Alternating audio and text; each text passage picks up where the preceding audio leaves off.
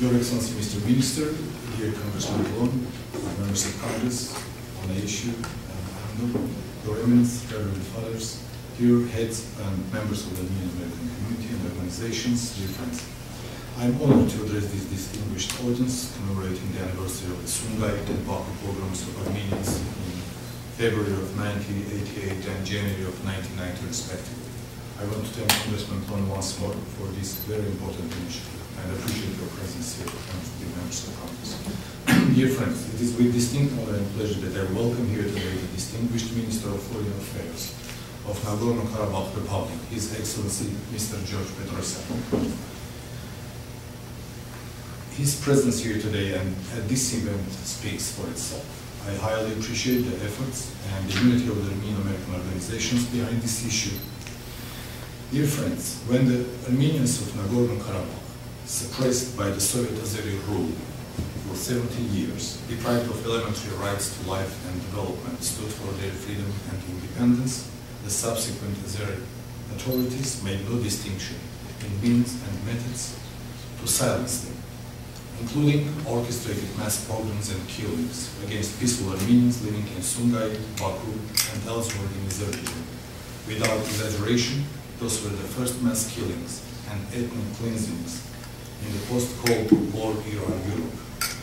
However, today, the Azerbaijani propaganda machinery spares no effort to present the chronology of events upside down, to reverse those facts, to revise the history. They have gone so far as to present the fact of the intervention of Soviet troops in January 1990 in Baku to stop the mass killings of Armenians as an episode of Azeri fight for national liberation. And the irony is that many who are not well informed of those events fall into the Azeri trap. For example, as recently as a month ago, the newly elected mayor of Washington, D.C. made a favorable for Azeri statement on those events. Both last year and this year, a couple of members of the U.S. Congress, persuaded by Azeris, made alike statements on Khojaly events, inspired by oil revenues, exploiting our constructiveness, our focus on negotiations.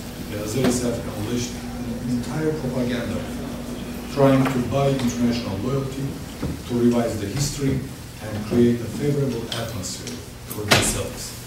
In these circumstances, naturally, we couldn't afford ourselves to stay away. Dear friends, it is important to confront, to counterweight the Azeri events.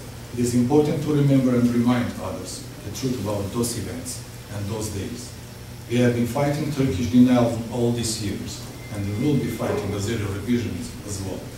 We will demand condemnation and punishment of perpetrators of massacres of Sumgayit, Shalmian, Kirovabad, Baku, Marara, and other places. I have said on other occasions, I want to repeat here again, no statute of limitations on genocidal acts against humanity.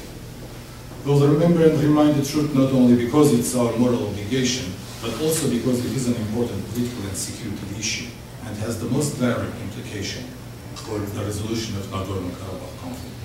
We understand it requires further time and resource when we already have pretty busy schedules and agendas. However, the importance of it cannot be overestimated. I am proud that both our friends in the United States Congress, Armenia and Karabakh, as well as the Armenian-American organizations, the Armenian Assembly, the Armenian National Committee, are unanimous and united in this. I want to thank all of you for that. I want to thank each and every one of you for attending tonight's event despite the pleasant weather. Thank you once more.